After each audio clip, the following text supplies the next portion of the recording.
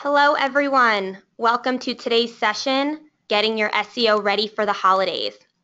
My name is Kelly Rafalski. I am the Special Projects Coordinator here at NetElixir, and I'll be today's moderator. With me I have our presenter and Director of SEO, Sean Swaim.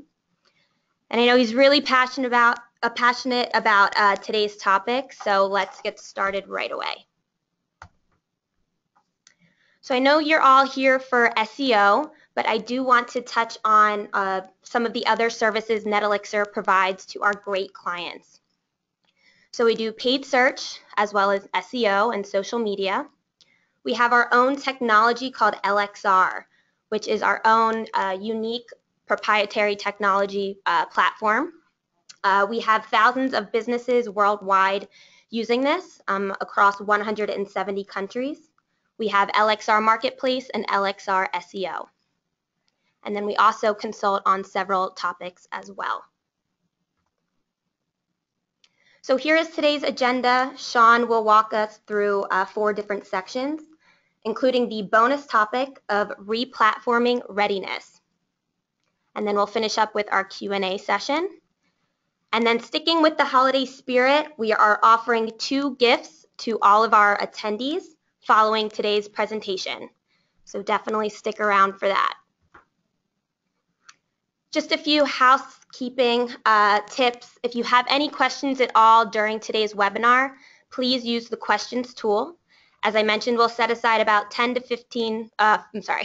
10 minutes, that's too long, minutes at today's session to answer all of those questions. And then we'll also be live tweeting, so join us in the conversation by using hashtag SEO for the holidays. And last thing, this presentation will be going live tomorrow, so look out for that email with our downloadable link that you can watch the presentation again or share it with your colleagues and friends. So now I'm going to pass it over to Sean as he gets started with changes in Google. Thank you very much, Kelly, and thank you once again, everybody, for joining us. What we wanted to start off today is just by kind of laying out the groundwork and going over some of the changes that have happened specifically in Google, because most of the time when we're building an SEO strategy, the best place to start is where your results are going to be displayed. So we wanted to cover some of the things that we've noticed changing within Google and how that affects your overall SEO strategy. So some of the notable things that have happened over the past about 8 months or so.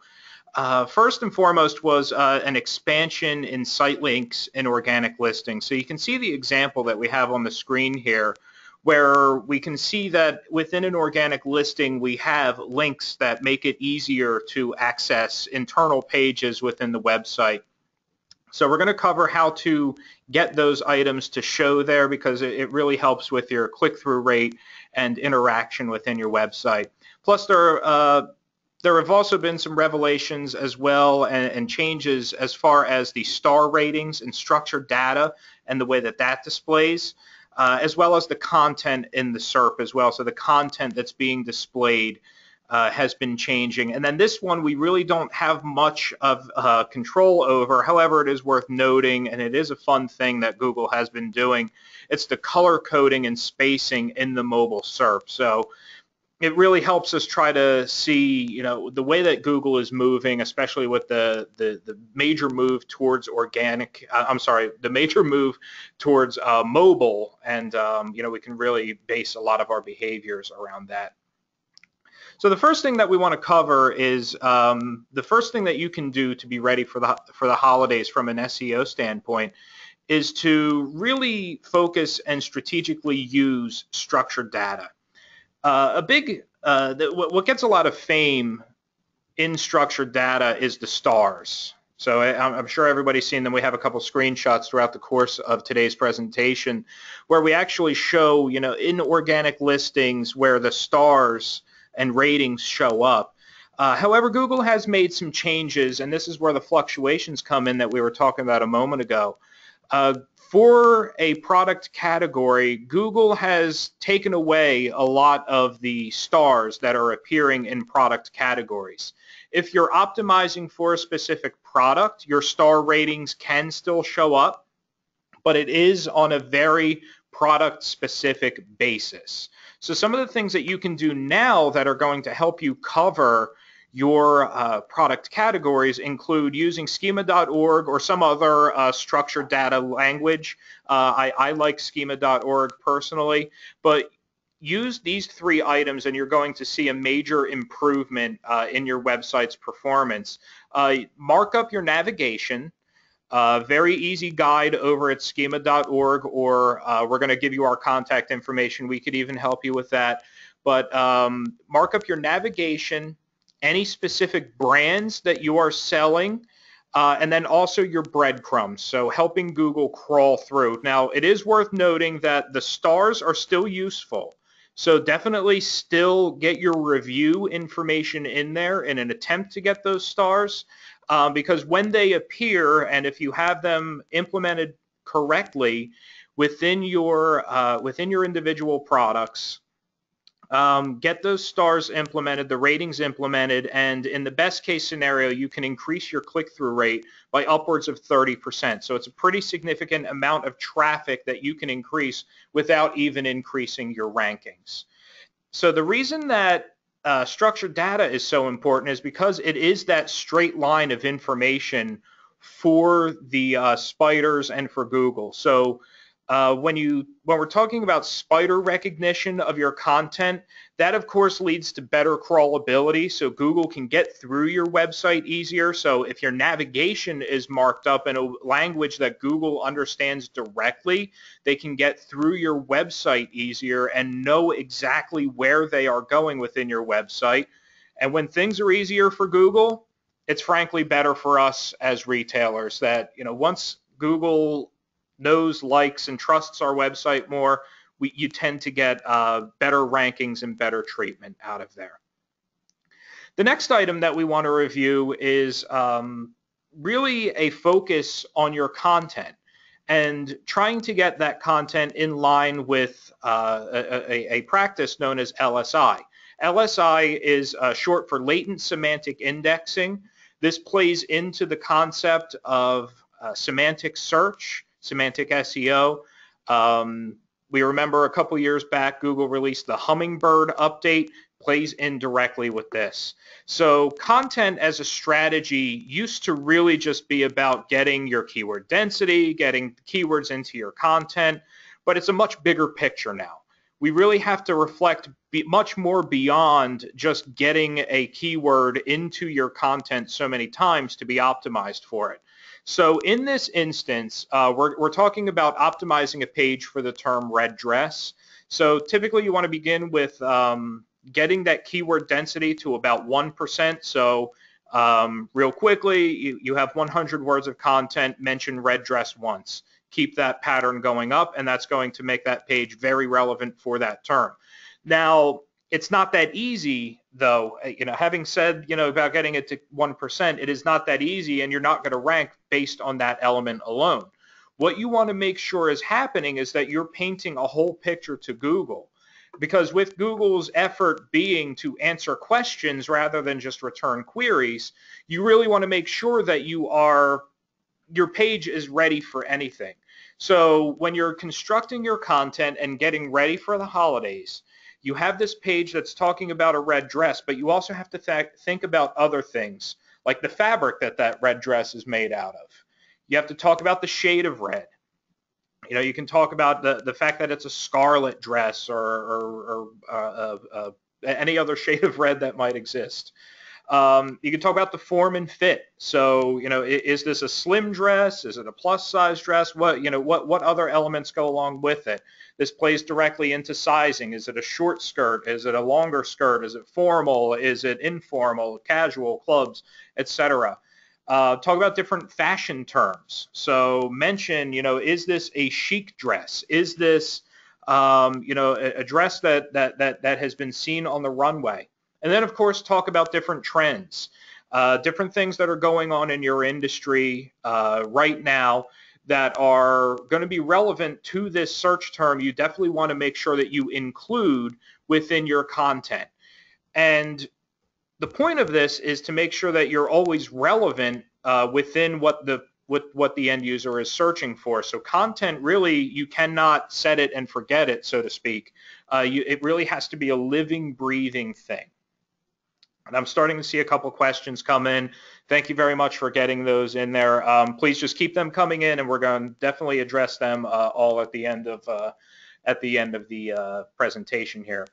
So the other side, the other element that we definitely want to cover is the fact that page titles have gotten shorter within the SERP, and content in general has really shortened within the SERP. So this is really derived from the increase in mobile use, which we're going to be focusing on momentarily here. If we remember this time last year, Google made a slight design change to the SERP, and this reduced the character limit in Google in the organic listings from 70 characters to 65 characters. So it shortened, what kind of messaging you could put in front of your end user. So what we're seeing now is that with continued growth in mobile use, the websites that are performing the best have even shorter page titles. So we're seeing between 55 and 65 characters as being the limit for how many characters you want to get in there. And we're also seeing a bit of an overall performance increase when the page title length is reduced, and this applies to both desktop and mobile searches as well. So now, of course, we want to talk about the impact of Mobilegeddon. Mobilegeddon was definitely a game changer when it comes to your search marketing strategy. It essentially functioned as, if you have a mobile website, you're going to you get the go past go collect $200 sign. If you don't have a mobile website, you're not showing up on the mobile SERP. And it was expected that it was going to be this huge revelation and this huge thing that impacted so much of the web, the biggest algorithm update ever. But in reality, it didn't really rock that much. There were a lot of brands that still don't have mobile websites yet are still performing well in the organic SERP on mobile devices. Now, this slide is kind of tongue-in-cheek. It's meant to, of course, be humorous just because it was amped up to be such a big algorithm update, and then it was kind of underwhelming with what the impact actually was. So we're going to throw this little caveat in there that this is the reality so far. And what we mean by that is that shortly after the Mobilegeddon algorithm change came about, Google confirmed that mobile search traffic exceeded desktop search traffic. So that means more of their audience is on mobile devices than they were on desktop devices. So you have to think, if Google's audience is using that medium, we have to make sure we are modifying our strategies accordingly. So how you can do this on your own is to use the Search Console or Webmaster Tools, whichever you want to call it. It's the same tool now, it's just been rebranded as Search Console. In your the left-hand sidebar there, you can expand search traffic, click mobile usability, and then you're going to look for mobile errors. So what you want to see, you're going to see a graph like this that highlights what kind of errors there are, and what you want to see is what's on the screen here, where we can see that currently there are no errors. If there were errors, if there were things to address, this is where they would be listed. There's a number of standard items such as font is too small, elements are too close together, different things along those lines. Once again, this is something we'd be happy to take a look at for you, but of course, here's the steps that you can do it on your own.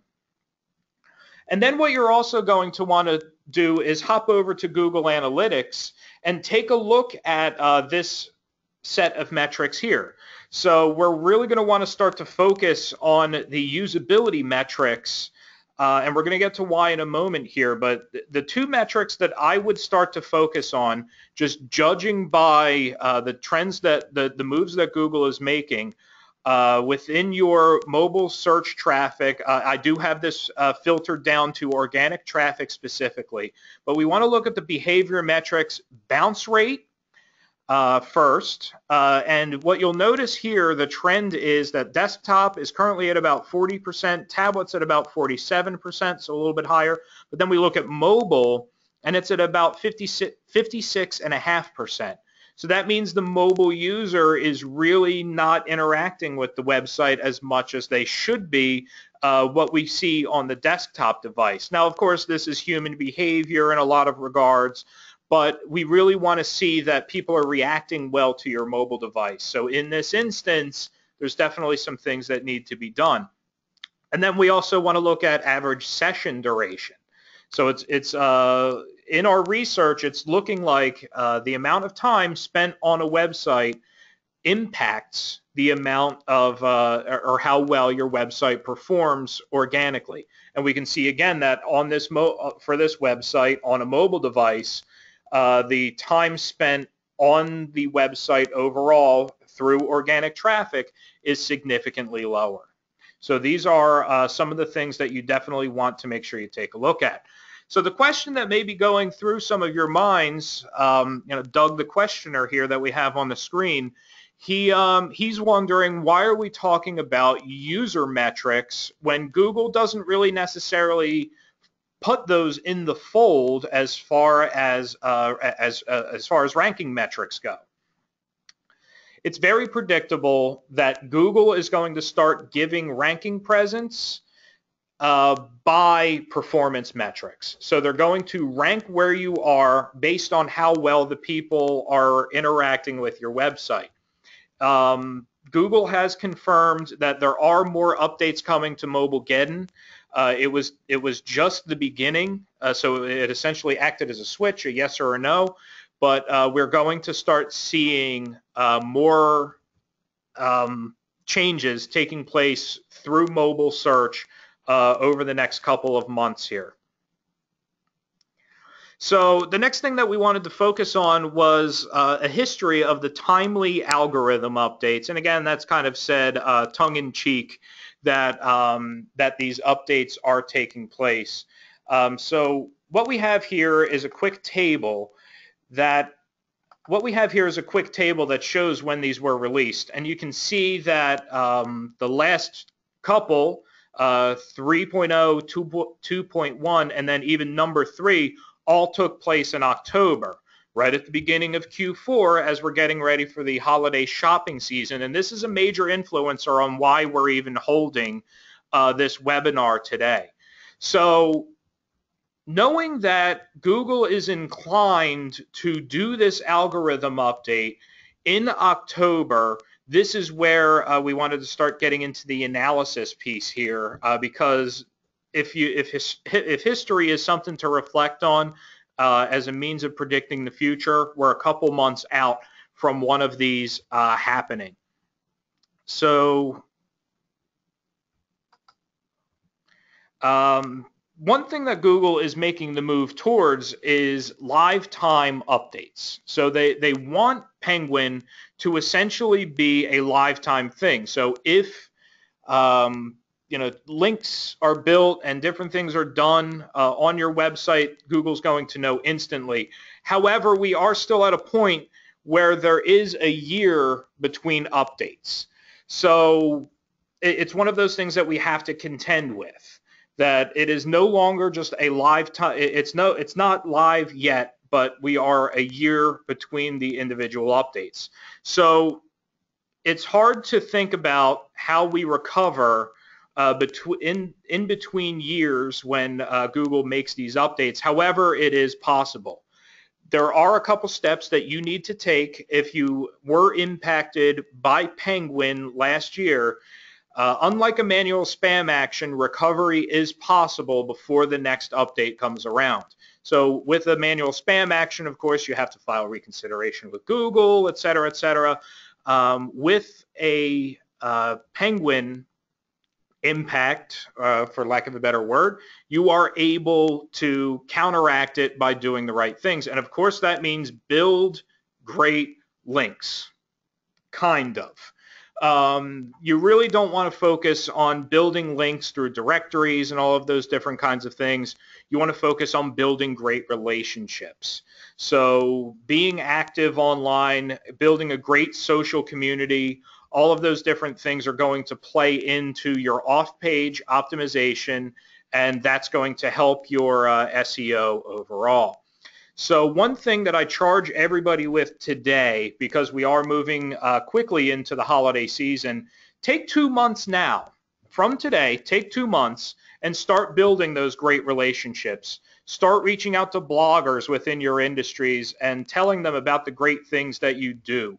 Start doing great things in your community that you know can result in links and different off-page optimization factors that are going to enhance your website. And I say take 2 months and do that now, because 2 months from now is of course going to be September. So if you have 2 months that you can build up a great backlink profile and really strengthen your website's optimization, when October rolls around and Google releases the Penguin update, you're going to have some strength behind you that should counteract any negative impact of the Penguin update.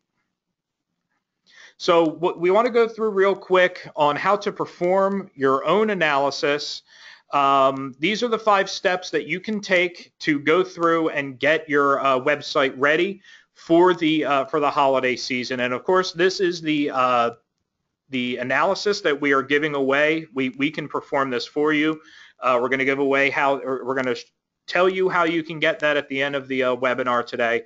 But here's how you perform this if you want to take it on and do this on your own. First step is to analyze your page titles. So for the record, everything that is being shown in this analysis, these are not clients of ours. These are just big brands that we wanted to highlight here. So the first thing that you can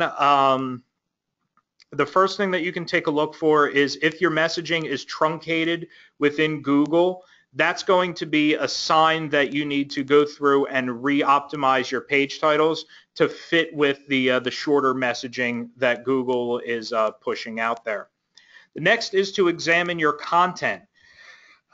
We have a tool through our resource, LXR Marketplace, where you can scan your website and you'll start to see some of the different things that you can directly optimize.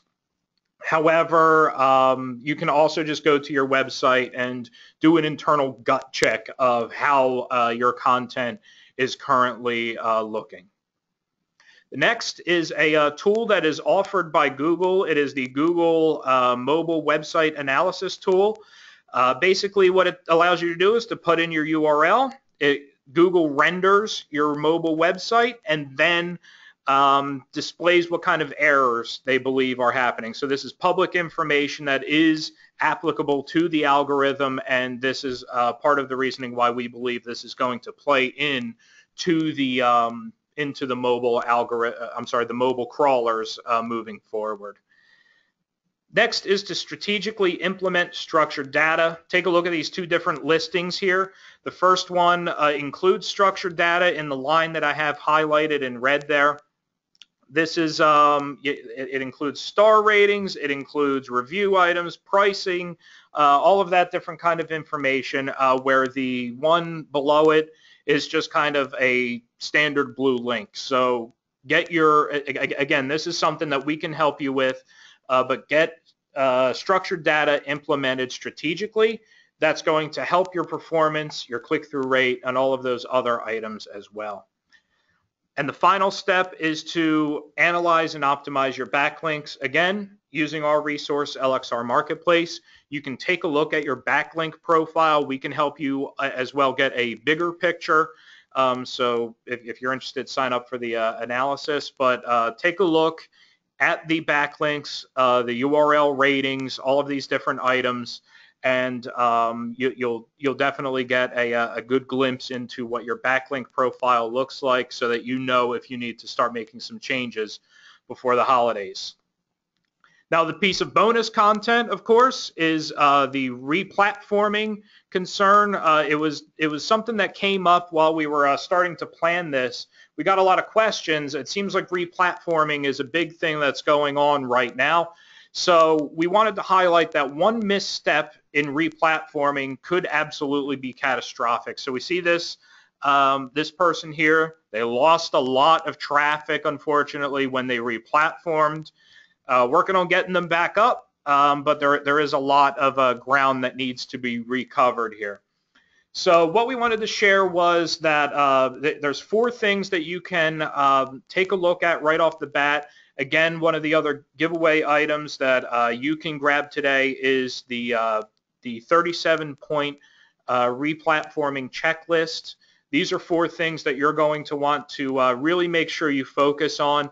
Your URLs, consistency within those, your on-page data, so page titles, meta descriptions, H1s, etc., and all your back-end technical items. You want to make sure that there is a straight line between the 2 different versions, your new website versus your old website. And the thing to remember is that Google loves consistency. So here's what you want to happen. If you have your old URL structure, you want to make sure that a 301 redirect exists that gets you to the new URL so that way there are no broken links. Think about it. You have links built on other websites to a specific page. If one of those links breaks, it's bad for the end user. So Google, of course, sees that as a detriment as well over time. All right. So that was it for the main portion of the content. So we're going to keep moving along here and hand it back to Kelly. Awesome, Sean. Thanks so much for that presentation. So this brings me to gift number 1. Take action now by getting your 37-point replatforming checklist. It's easy. All you have to do is email us at university@netelixir.com. Make the subject line replatforming checklist request. Don't forget to include your name and phone number. And now we'll jump into the Q&A session. We have some time for just a few questions. So one that came in, when relaunching my site, which of the elements that you covered is the most important? The first item, the very first and foremost thing that you're definitely going to want to make sure that you're covering is the URL item. So you definitely want to make sure that you are 301 redirecting your URLs and make sure that all of the old pages on your website go to a new location in the new website. So that's going to be the main piece of consistency that you want to make sure happens. All right, and we have time for one more question. So what about quality backlinks? Do they still influence the SERP? Yeah, great question. And yes, absolutely. So we know Penguin rocked things up a bit. They definitely had there was a lot of fear that was taking place as far as should we still build backlinks? Absolutely. Backlinks are still a major part of the algorithm, despite anything that is being said by Google. The studies are out there saying that backlinks still very relevant. They just have to be of higher quality. So if you spend time and get one backlink that is good, it's much more important than grabbing 30 that really have no value.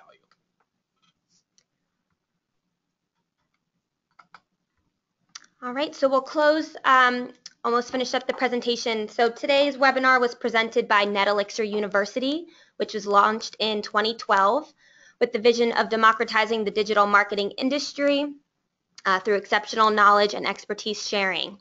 So we have a goal by the end of this year to share our best practices with 10,000 businesses, and we are on track right now. I think we're about 8,500, so we're well on way to achieving our goal. And if you're interested in learning about the latest trends in the digital marketplace, please join us on LinkedIn at NetElixir University. And then here is gift number 2, our final gift for our attendees. You can get a complimentary SEO holiday readiness analysis. Email us again at university@netelixir.com, this time with the subject line SEO holiday analysis. Make sure to include your name and phone number. So that's it for us today. Thank you all so much for joining us. And please reach out to us if you have any additional questions on SEO and getting you ready for the holidays.